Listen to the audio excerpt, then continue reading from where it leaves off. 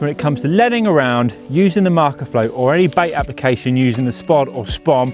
I generally just use one rod. So in this AD Quickbite, I'm going to run through everything from start to finish, how you set this up. That goes from loading the reel with braid to your shock leader, all knots, including the loops where you can loop on your leads, your floats and your spoms.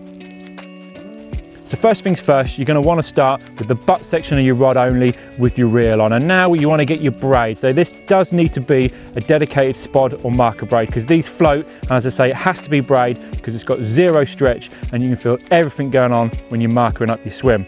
So once you've done that, get the end of your braid and pass it through your butt eye of your rod.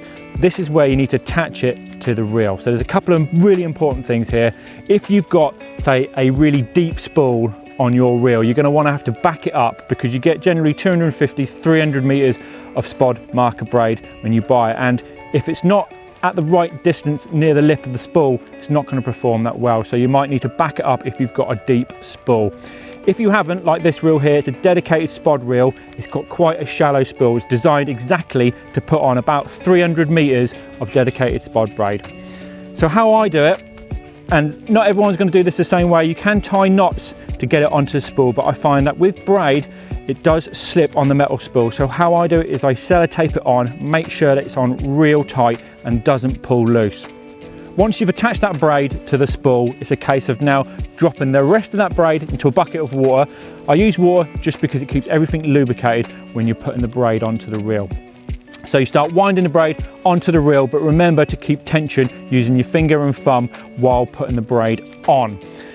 So you want to get that braid so it's just underneath the lip of the spool here. It's different to your fishing rods. You'd probably fill it a little bit more, but with braid being braid, suffers from a lot of wind knots, a lot of braid carnage, you want to underfill it. Trust me, serious edge. Once you're happy at where that is, we'll get the shock leader and we'll attach it to your braid.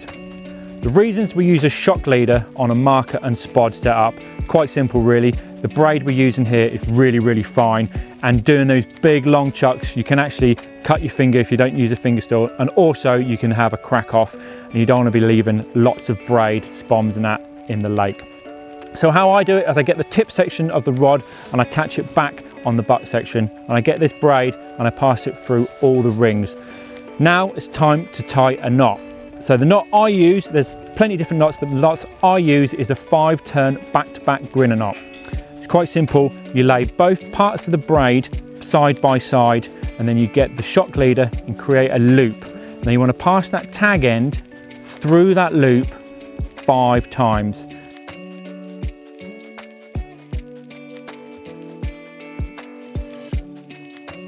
Slowly pull it down, bed it down, but don't pull it tight. And then you want to get the braid section, the actual marker braid, and you want to create another loop, the same as you did with the shock leader, and pass that tag end back through 5 times, exactly the same, and pull it down. Yet again, don't bed it down too tight.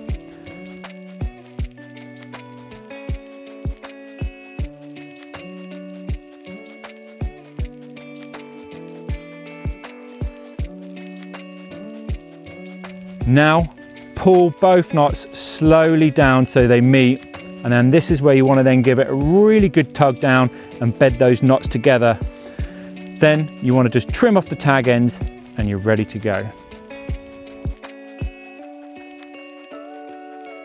Once you're happy with that knot, it's a case of putting the right amount of shock leader onto your reel. So I would probably say about 5 or 6 turns of shock leader onto your spool is bang on.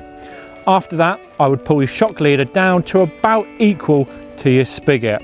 I then pull another 3 foot off and chop it there.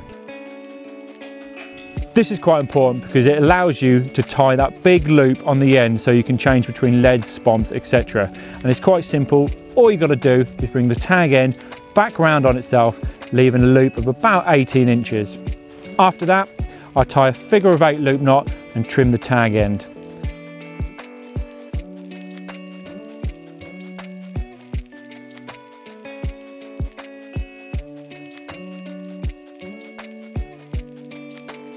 I then pull that loop down and I tie another figure of 8 loop knot right on the end, leaving this tiny little tag.